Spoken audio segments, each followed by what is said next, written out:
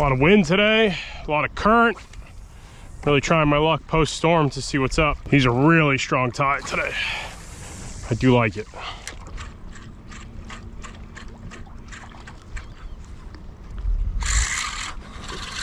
Could be king lizard.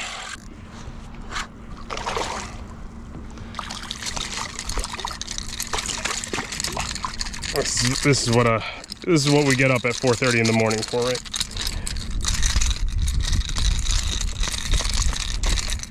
Gotcha. What you doing there? It's a little large of a lure for you to try to chomp down on, don't you think? Water's 82. It's warm. Just not seeing any bait here. I wish I'm seeing some bait. No bait on the flats today. Post-storm, so probably tomorrow there'll be bait. You know how it goes after a storm. It's really unpredictable. The bite's kind of shifting based on where the good water might be, bad water. There might be a good adjustment period. So more big tides. Hopefully when the water clears up, salinity is going to go up. And it doesn't look too bad. It doesn't look great either. Let's see if there's any sheepshead on this channel marker though. This does look like appropriate sheepshead spot or two.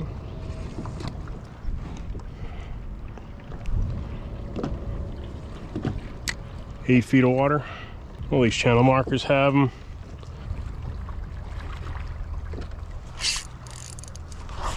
Sheepshead. Yep. Like I said, all these channel markers do have a few of them. This one.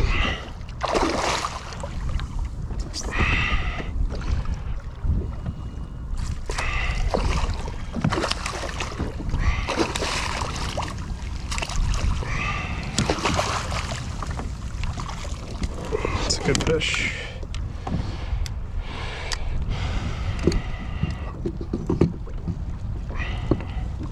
No flats bite right now, but like I said, I think I ain't touching that flats until there's bait, you know what I'm saying? So, thanks.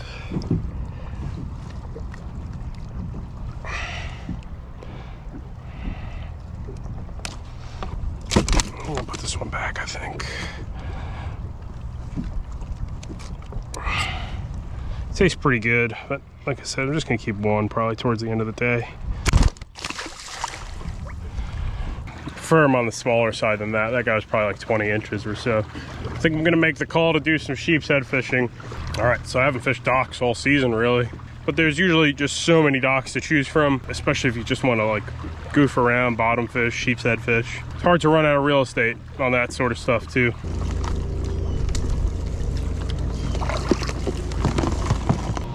I think I'm gonna focus on like 8 to 15 feet probably. I think that was toadfish probably.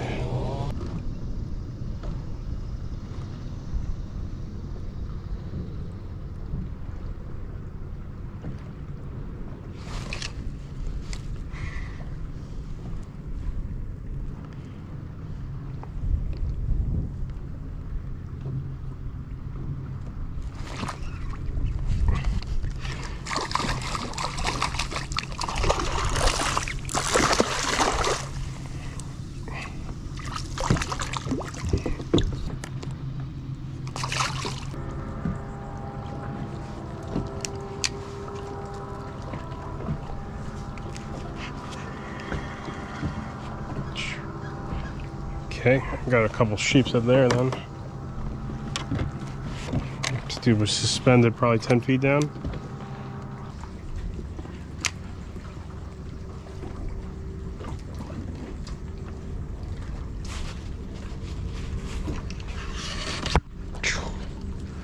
He got me. Okay, one down. It's definitely a sheepshead, I think. Either way, cut me up on that piling.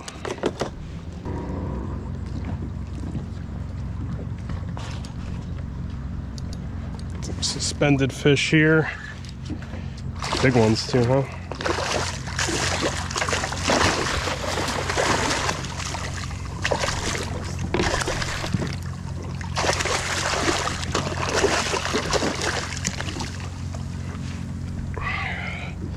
A lot of the fish here are suspended 5-6 feet down probably. That means the oxygen's not good if they don't want to use the deeper part of the water column. That's my take on it. I mean, like, they love to suspend, don't get me wrong, but I feel like they can be anywhere in the water column too. Here's a sheep's head.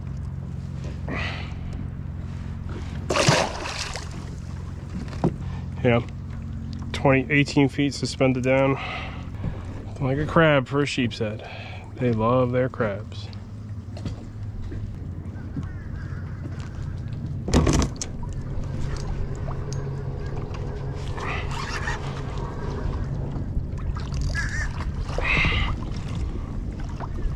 If that's a sheep's head, he's big. Well, we're in the clear now. First step is getting away from a piling and start reeling, right? It's got to be a drum. Yeah. Black drum.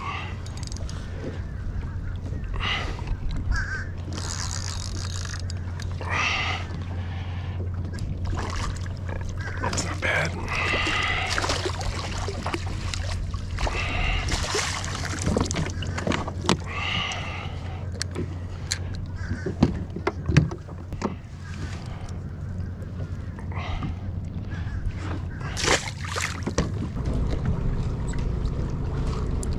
Light hit, geez Louise.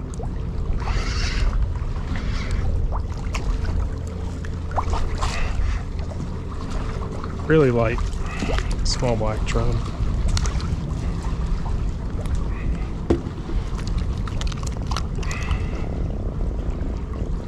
It's croaking.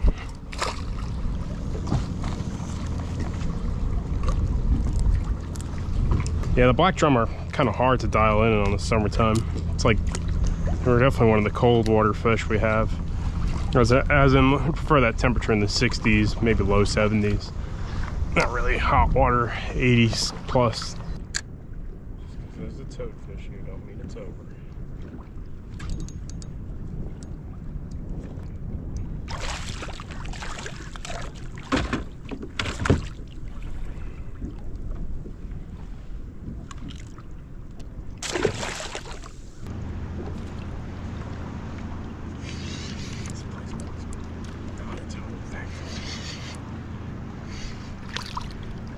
Whoa! Nice to see a few this size again. Wow. Old school. I'm feeling nostalgic looking at a croaker this size. You know, 12 inches or so, 12 and a half. Maybe we'll start seeing some 14s again. It'll be nice. Well, maybe we'll find a big croaker hole.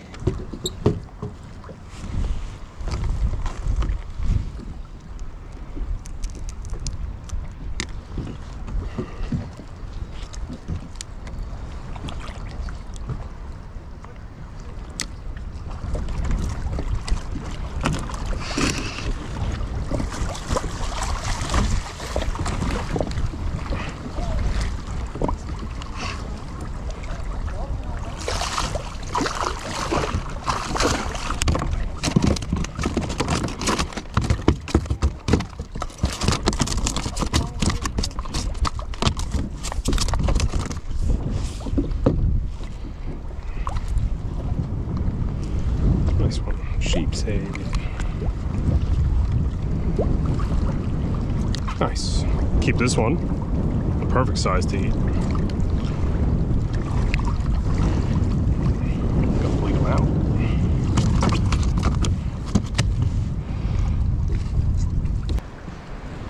There's a bunch of sheep's head here. It took me a minute to find them. Big school of them at least.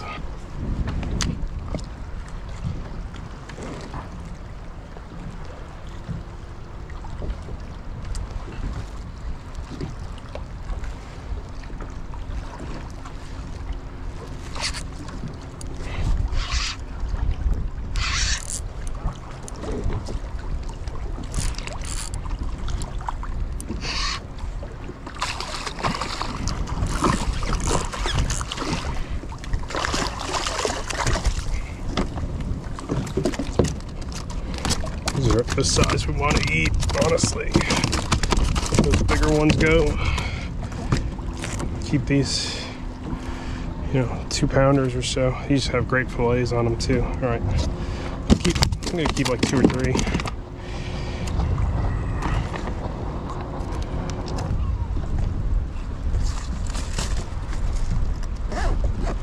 All right, kept 2. So we keep 1 more. Not still good. Okay, all I'm doing is breaking off this claw. All right, going right there through the belly. Just waiting for the, these, you know, 1 to 2 pounders are hard. I think there's a pretty large school of these guys here.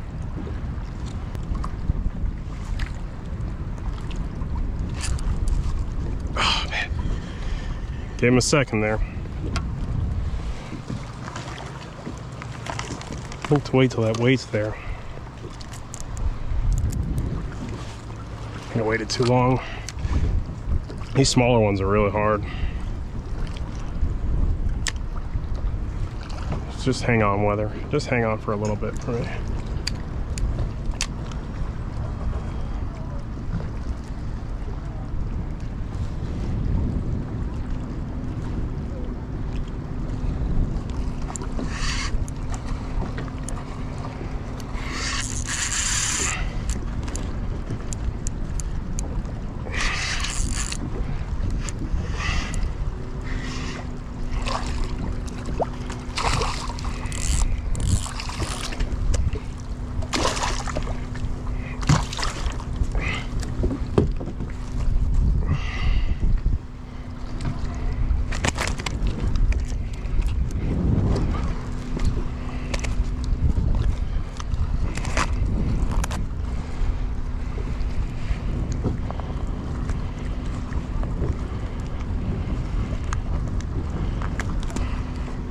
Nice.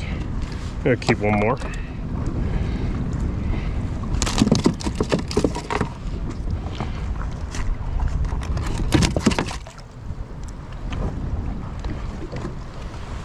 All right, knocked my scissors in the water. Okay, 3rd sheep's head for dinner. There's like a huge school of these, you know, 10 to 14 inches here.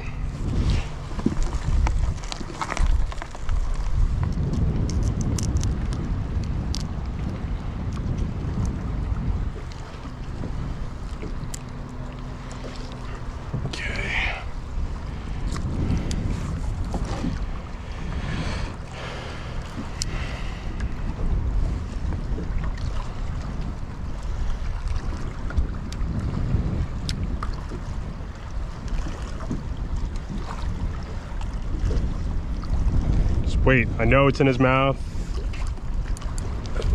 It should be him. Yep. Oh no, don't get me, don't get me. Don't get me, that's a nicer one. Oh, pulled him, perfect actually.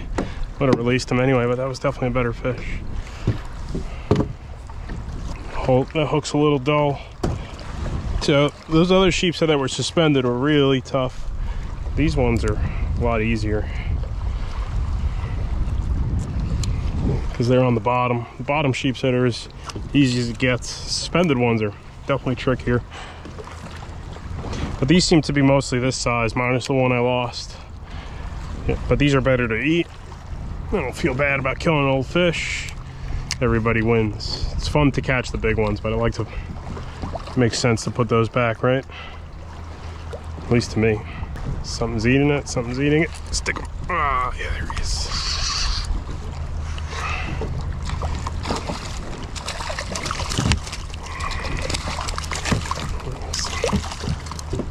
These ones need love too. Usually I don't find giant schools like this in the summertime. I mean, sometimes you do. Post-storm stuff. More thunderstorms coming. These fish seem to be deeper, not in the 8 feet. There's a few here in 8 feet, I think, but I think the majority of them are in that 10 plus. Not even cracking shells, man, just getting right there. A few feet off the piling. Most of them are off this piling even. Drop it down, hit bottom, just wait till the rod loads up. This probably would be easy without the wind, but without the wind I bet they wouldn't be here. You know how that goes, right? Whew, this is hard. This is really hard. I can't like get on this zone properly. Here and there I am. All right, I think I got it again for now. It's like I'll get like 2-3 minutes with proper positioning, and then the boat goes by, wind changes, something. These are small ones right now. I don't like these smaller bites. Yeah, it's no good, whatever this is. Puffer fish. That's who makes the hook point dull. They got such strong teeth. You catch a couple of those, doesn't matter what hook is on there, that hook point will go dull.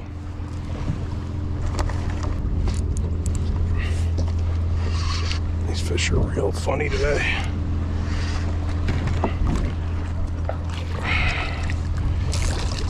Really soft bites. All right, I think it's the last one I'm gonna keep right here.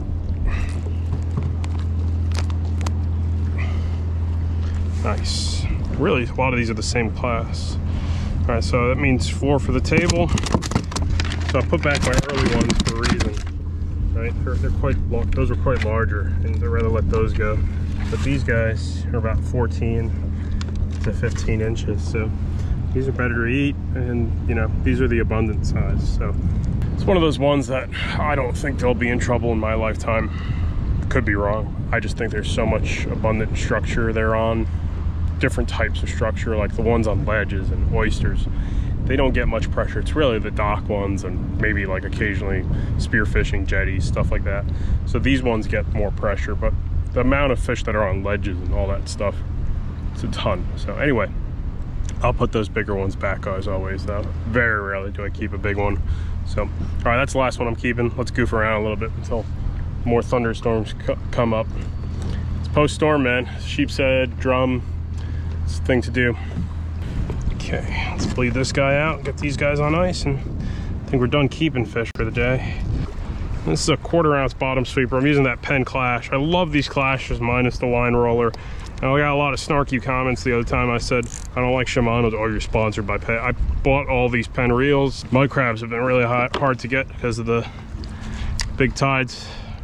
So, fiddlers it is. Which they're not bad. They're my #2 choice. That line hanging off that dock is kind of, gotta be careful. This fish might have left on me.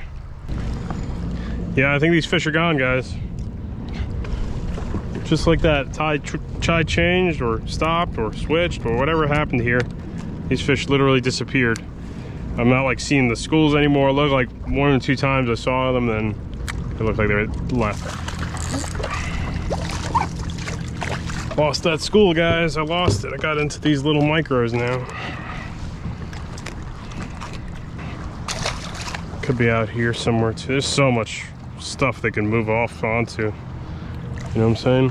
Kind of limits a lot of what you can expect to bump into when you have that darker, murkier water. A lot of puffer fish today too, and they dull these hooks with their beaks, so missed a lot more fish than I should have been paying more attention to my hook points too. I think I ended up with like 7 sheep's head for the day.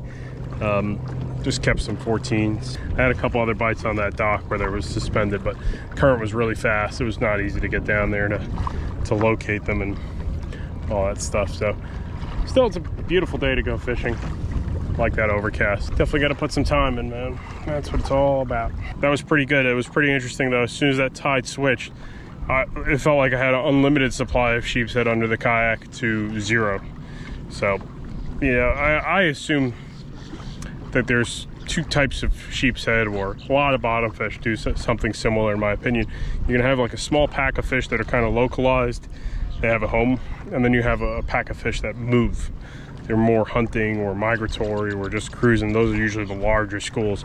That was a very large school of those sheep's head, but those fish are the ones that are always on the move. And then you have your more localized ones, like probably the one I picked up, the first two I got this morning. Probably those are the local fish that live on pilings. They don't move much. Then you get these huge schools of fish that are cruising, hunting, feeding, etc. So, all right, guys, thanks for watching. I'll catch up with you guys on the next video.